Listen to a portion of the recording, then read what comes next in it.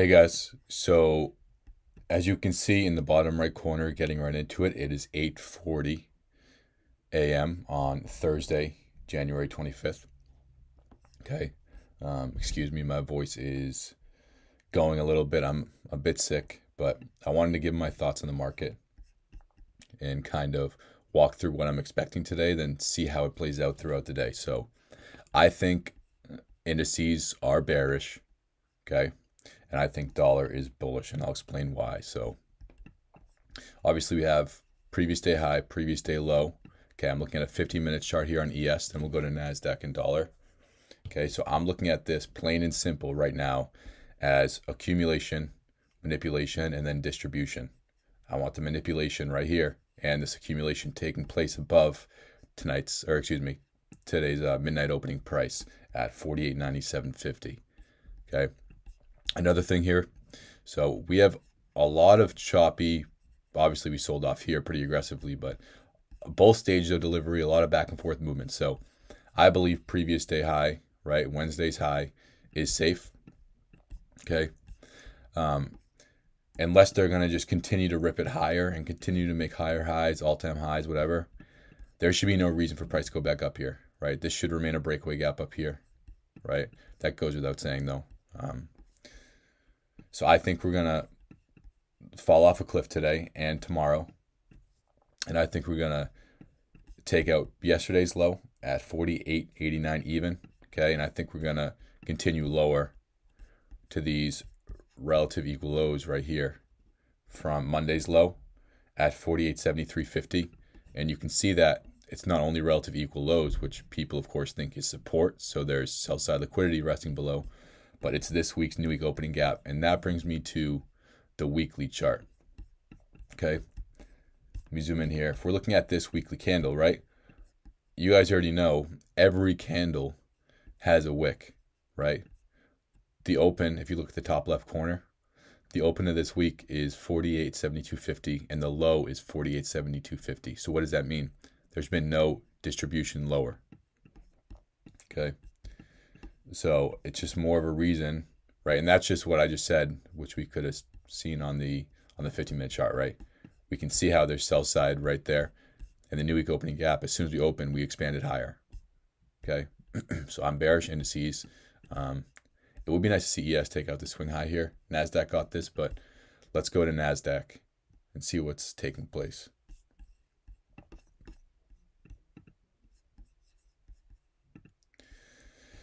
Okay, so NASDAQ similar thinking. We got all-time highs, right?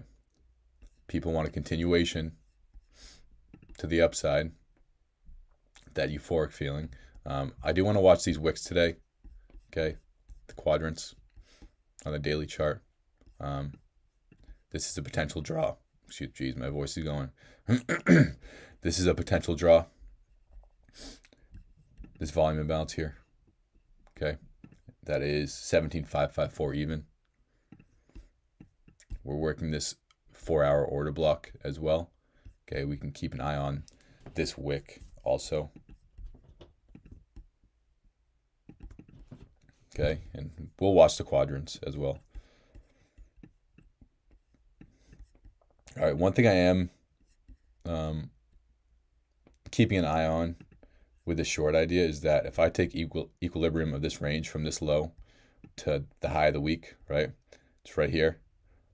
Look on the right side, equilibrium is 17.601.50. The close of this candle and the open of this one is exactly that number, 17.601.50, right? So I'd really need to see us displace through here, more so close below this fair value gap, but by extension, obviously this one as well, where we found support, okay?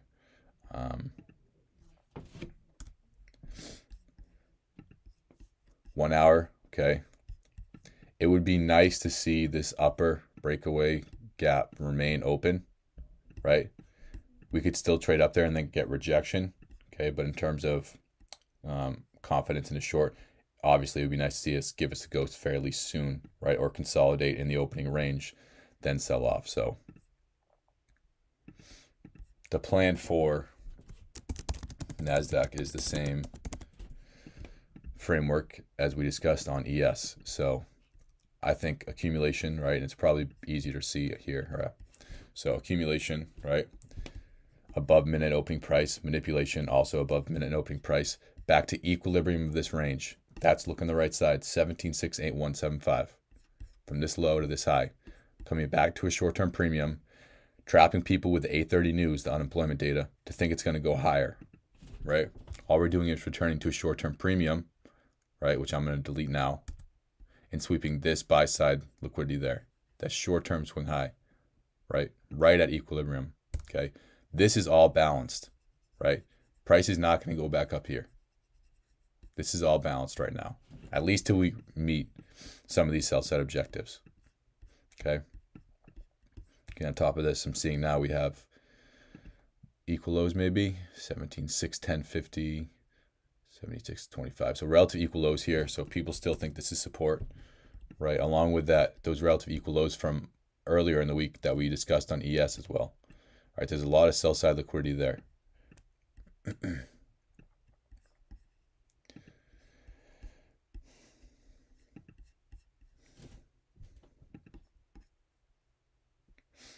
Okay, we can see again, equilibrium. Took out this high here. We could keep an eye on this 5-minute gap. See if they want to rip it up there. Not necessary to trade there. If I get a short setup and it doesn't trade there, it's still valid for me. I'll still take a stab at it.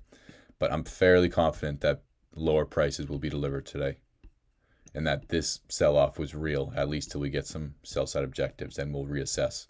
Okay, but now let me bring up dollar. And beautiful. I wish I said this, started recording. I should have started with dollar before they did this, but dollar, it fell just short of this wick by like, what, 0.064 or something. Very close. This would have been a nice immediate rebalance inside of an inversion. We're still getting that support out of the inversion, but we're kind of trapped in between these two levels, right? The inversion and mean threshold of this order block on the weekly. On the daily, as you can see, I already have charted here. We're trapped again between this wick, we just bounced off the quadrant, and this order block here, we bounced off the first quadrant of this bearish order block. Okay, so to mention here on the daily before I go further, this was the liquidity void we were watching. Obviously, you can see we fell just short of it yesterday. If we had tapped into it and then saw this reaction, right, this strong wick up, I would be super bullish on dollar, right? I'm a little more hesitant because we didn't price into it. It still could leave it, right? But it's still something to monitor as my voice continues to go. But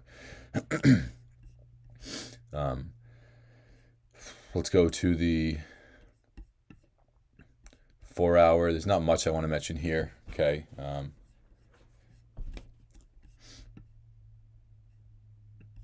All right, we tapped into this breaker here, right? Open, low to these consecutive up close candles to previous week's high. Okay, now we retrace lower. Now, the bodies are still respecting the small BISI here, right? We wicked down lower. Again, fell just short of that liquidity void. It would have been nice to see us go into that and deliver to it already. I'm looking at this whole area, right, as kind of a balanced price range, right? So whichever area we kind of, I shouldn't say it like that. If we close above this structure, bullish on dollar, obviously, right? But pretty strong conviction of higher prices on dollar, okay? Because this is all going to be balanced, right? And this would become your bullish breaker, these two consecutive up close candles, right? So if we expand above this high and close above it, very bullish on dollar, which would pan well for our bearish idea on ES and NASDAQ, okay? But I really need to see what dollar wants to do. It's going to take some time, obviously, because this is the 4 hour chart, the daily, right? But just looking at, we can mention this 1 hour BISI here, right? And I guess I should, right? Yes, we have the liquidity void here, but this is back and forth movement as well, right? There's no inefficiencies down there, right? The last line of defense would really be this order block I'll watch, right? if we displace through that, right, we're probably going to go down here to 102.742, which is the high of that liquidity void. Also, along with, of course, yesterday's low at 102.770 right here. But I think we'll get support out of this, right? And more importantly, we can see on the 50-minute chart. This is that balanced price range formation here. So I'm under the assumption that these are trap shorts right now, okay? This is the only inefficiency here, right? We left these relative equal highs along with this right here. Do we just create equal highs? 371, 372. So we barely purged this high, but right, people still see that as resistance. So that's still equal highs to me, okay? Stop hunts are deep, right? It's not just going to tap it by the smallest amount it possibly can, then reverse, right? It's going to go back up there. And I think that this 15-minute BISI will support price, okay? We just came down, swept these equal lows back down to equilibrium of this range, right? Or we didn't actually get there quite yet. If we refine it to this, geez, my voice. If we refine it to this here, this dealing range, we came back down into it. All right, that's perfectly fine, but there should be no need for price to come back down here. Aggressive sell side delivery followed by aggressive recovery in buy side delivery. So it's at both stages. So it should be balanced, right? And this is the only inefficiency here. Okay. So I'll be keeping an eye on this. I don't want to see closes below this 15-minute BISI here on dollar, right? So we swept this, and now I want to see us get support. Okay. And that would pan well if we get support out of this on dollar. That would pan well for, like I said, the bearish idea on indices. So I wanted to share that beforehand, and it's nice to see ES just got this as well. So now I'm really interested in shorts. Okay, it doesn't mean I'm trigger happy. It doesn't mean I'm rushing, forcing the idea, imposing my will in the market, right? I'm still waiting to see price present its model to me. Just because I form a bias doesn't mean I just have an excuse to just hammer the button and press short, short, short, short, right? That's just one step of the process. Now I just wait for my model to come to fruition, something that presents itself where I can frame risk responsibly and not go crazy, right? And I'm still under the assumption, just because I have a strong conviction in lower prices on ES and NASDAQ today, I'm always under the assumption that I could be wrong, right? So we don't over leverage, we don't go crazy. If I'm wrong, I don't revenge trade because my ego hurts, right? It's just another day in the business. But I thought I'd share my thoughts today. So I'm going to end the recording now because I want to really focus in, and my laptop would explode if I recorded the entire session today, right? But if I do enter a trade, I'll record it, of course, and then I'll also come back on after price plays out or the market closes today and give my thoughts regardless of if I am right? We'll talk about the setup, or if I am wrong, what went wrong? What did I not see? Right. But besides the fact that there's just liquidity up here, right? Unless they're just going to rip it one more time and mess with everyone, and this was a false sell-off, this should all be balanced, like I said. So I'll be back on, and of course I'll fast forward the video right to it after the market closes and after price plays out. Okay, everybody. So now the market is closed and Thursday's trading is completed. You can see in the bottom right-hand corner here, it is 5:10 p.m. Eastern time. Okay. Let's start with the daily chart on NASDAQ. And as mentioned, pre-market, I wanted to monitor the quadrants of this wick, okay, and this volume imbalance as a potential draw on liquidity. And we got just that, right? So we reached up to a deep premium, okay, tapped into 75% of this wick. I'm using my fib from the high to the low of the wick. And 75%, as you can see, is 17,750.5, okay? The high of today is 17,752 even, right? So 1.5 above it, and of course we'll investigate that on the lower time frames.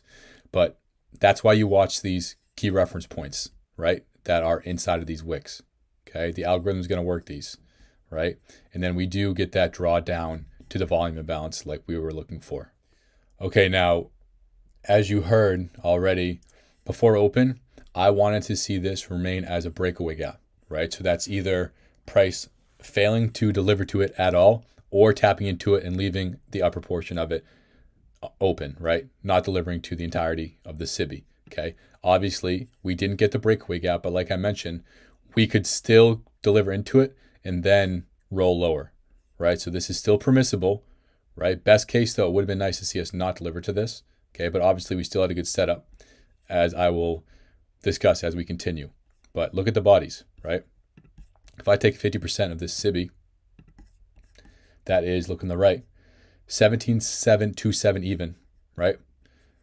The bodies tell the story. We're wicking above, not only into this 1 hour bearish order block, but remember, 75% of that wick, if I copy that and paste it down to my 1 hour chart, okay, we're going right there, right? So we're wicking a little deeper into a premium to a higher time frame key reference point, but the bodies are telling us it's respecting this premium PD array, okay?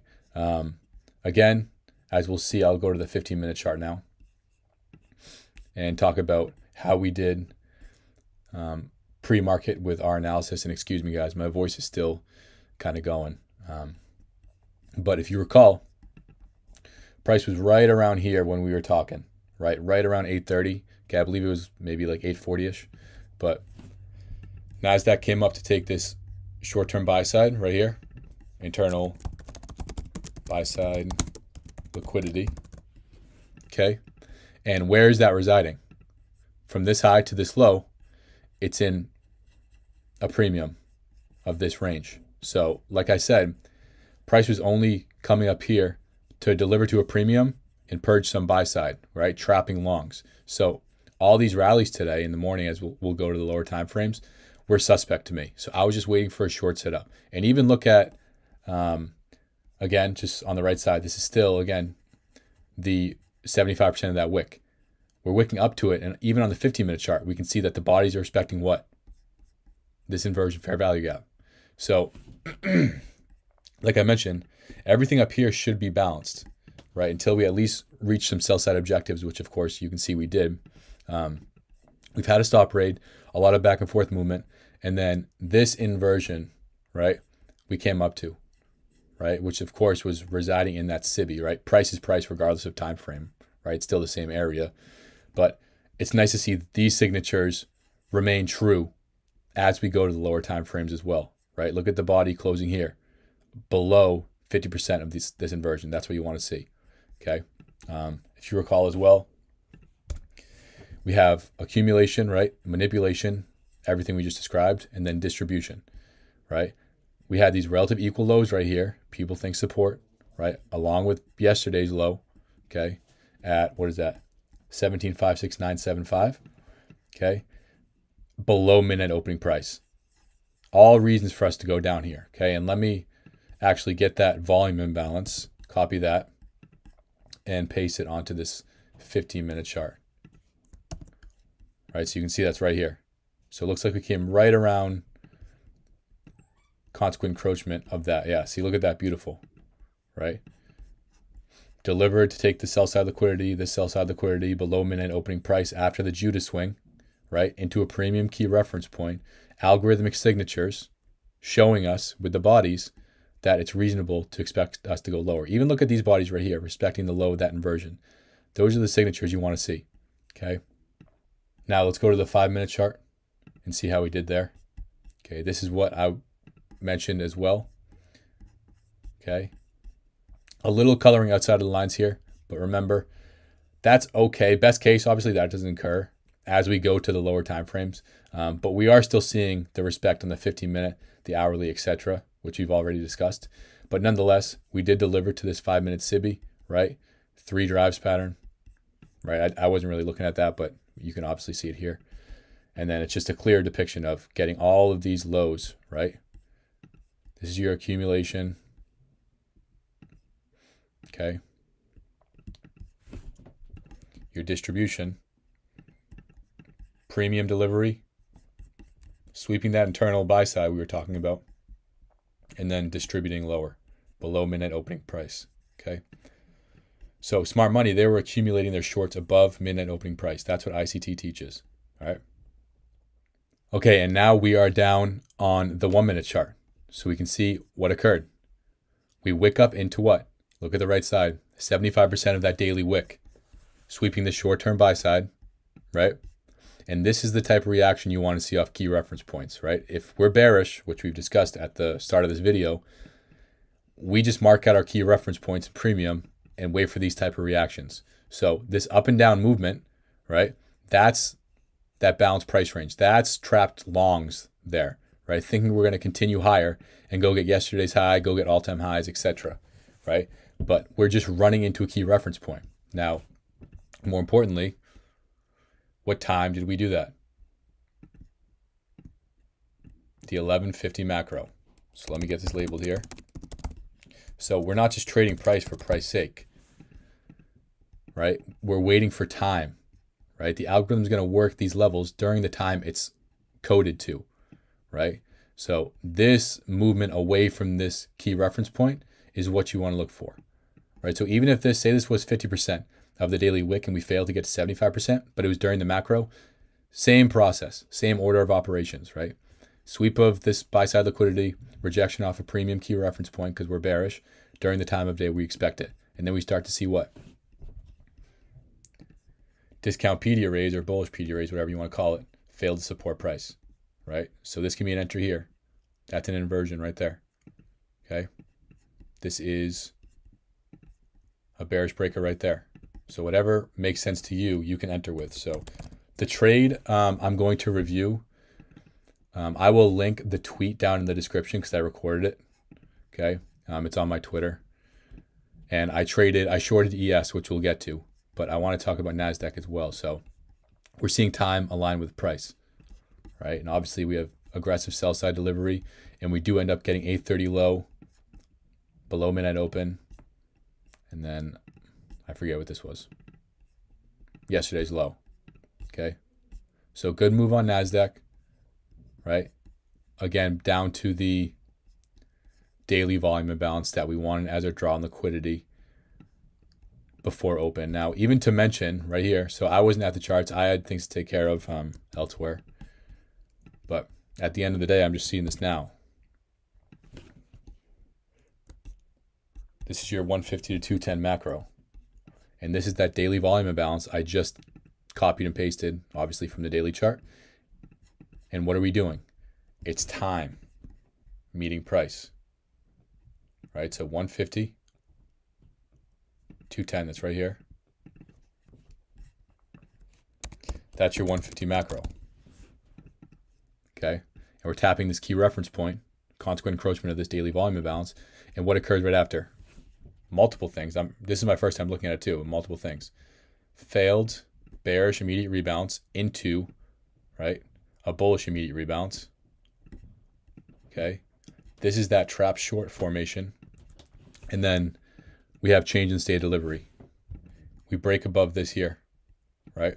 This was resistance before, right? We break above this, okay, and we start to see down close candles support price, right? So that's your change in the state of delivery. That's what you want to see after this type of delivery, okay? Everything that occurred there, right? And your stop loss, whatever entry you use here, right? I have other videos on that, so I don't want to harp on that now. But whatever entry makes sense to you here, I put my stop loss below the swing low that delivered at the key reference point, okay? That's what I found to be the safest. Okay, but now let's go to ES and see what occurred. All right, so as we can see, ES here on the 1 hour chart, it didn't quite get the sell side liquidity we were looking for as NASDAQ did. So we still got a good move on NASDAQ, and we still were able to get a winning trade, right, with real logic, which we'll discuss. But don't focus on these two candles right now. We'll get to that, but I want you to focus on what occurred right here. So the high of this candle, the hourly candle at 10 a.m., right, we open, and that high is 49.2650. I'm taking the eighths, which I've mentioned in previous videos as well, and I'm mapping those out. Okay, so if I zoom in, right, the eighth above 50% of that wick, 49.2650, look at the high now of that 10 a.m. candle is exactly that, 49.2650. So we're getting precision from ES. So ES, it's always working something, right? This is why I prefer ES over NASDAQ most of the time. I'll still trace NASDAQ, but we see this type of precise delivery, right? We're wicking up into this 8th level of a wick, but the bodies are also respecting the SIBI that we were watching in the morning, all right? And then just looking at the 15-minute chart before I go to the trade review, we did get that internal buy side we were looking for, and this did, on this move down, this is what I caught here. I'll get to that. This 15-minute SIBI did, in fact, remain a breakaway gap, which is what we wanted to see mentioned pre-market, okay? The target for terminus was here, right? And then obviously through to these lows as well. We fell just short of that, but we still can capitalize and have a winning trade out of that movement. Okay, and now we're going to talk about the actual trade I took here on the S&P. So right here is where I found my interest. So of course I had a bearish bias, everything we've already talked about, but this is the type of delivery and logic I'm looking for, okay? We deliver to this level here, 49.2650. That's the 8th level of that wick that we just mentioned on the hourly chart, okay? We not only deliver to it, we get that Kraken correlation. So NASDAQ here, right, made a higher high. ES failed to, right? So my first entry, as you'll see in the execution video on my Twitter, was as we were displacing below this BPR, I got short, right? So my stop again above the high of the day that delivered to that key reference point, right?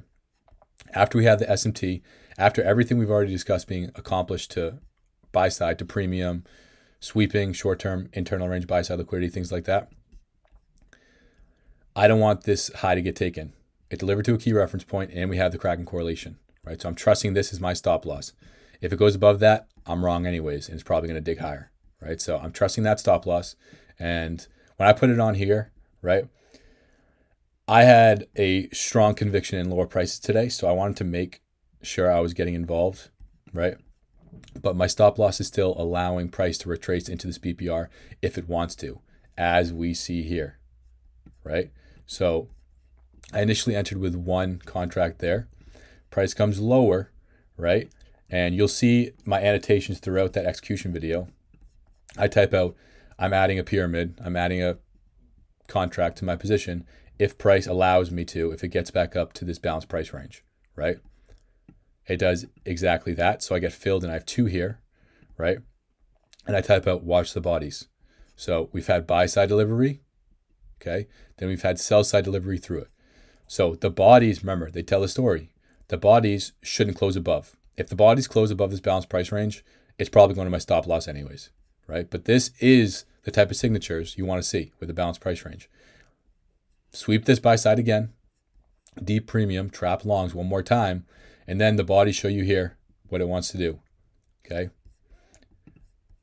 If you missed this entry right here, right, or you're just looking for entries here, you can enter on the BPR itself or right here, this SIBI. That's fine. After you see this algorithmic signature, this rejection away, you can start to look for shorts, right? And then as I had 2 contracts after the pyramid, right, I took a partial here. And as you guys know, I was looking for the 830 low, which we fell, what, 89675, up 1.25 points away. That's fine. Okay, I took, I forget where I took partials, but I had stuff to take care of outside the chart, so I couldn't stay. So it's fine, right? Even if it delivered to it here, I wouldn't be punching the air, right? It's still a logical, good move following a model, following a system, right? Reading price action. Not getting hyped up over this win, right? If it was a loss, I wouldn't get down on the loss, right? I actually do want to mention this daily chart. Look at this wick here, 50%. What level is that actually? 93.50. No, so that's what we tapped pre-market, right? But nonetheless, good move down here, right? And I wasn't here for any of this, but let's go look at dollar. Okay, so dollar, as you can see, we were watching those quadrants before open, and we did get support out of that first quadrant, right? If we're bearish indices, that's a type of support off of a discount key reference point you want to see on dollar, right? Going back to the 4 hour, I'm still waiting to see if they want to close above this and this becomes a breaker. That hasn't occurred yet. Okay, but we dug into this order block. But what I really want to mention here is on the hourly and the 15 minutes. So we mentioned this BISI I wanted support out of on dollar. We got just that, right? This is your trapped short signature here, right? Sell side delivery, aggressive buy side recovery. Okay, this was the only inefficiency, along with it's a little more clear on the 15-minute, right? This was the only inefficiency. If this is all trapped short and it's had both stages of delivery, why should price come back down here till at least we meet some buy side objectives? So here, some of this leg, good move, right? After sweeping this sell side liquidity here, right? So all that with dollar boded well for my short bias on indices. So again, I'll link the execution video to my Twitter in the description of this video. But I thought it'd be cool if I recorded my thoughts before market open to see how I did. Again, I got some things right. I got some things wrong in terms of actual signatures, where we are really going to go today, right? NASDAQ got the lows, but ES fell just short, but we were still able to have profitable trades following sound logic, following models we've utilized time and time again, and we've discussed on this channel. So if you guys like this video, leave that thumbs up, make sure to subscribe, yada, yada, yada. If you're not in my Discord yet, it's free. That link will be in the bio as well. And I hope you guys learned from this video. If you guys have any questions, leave a comment below or just ping me in Discord. Later, guys.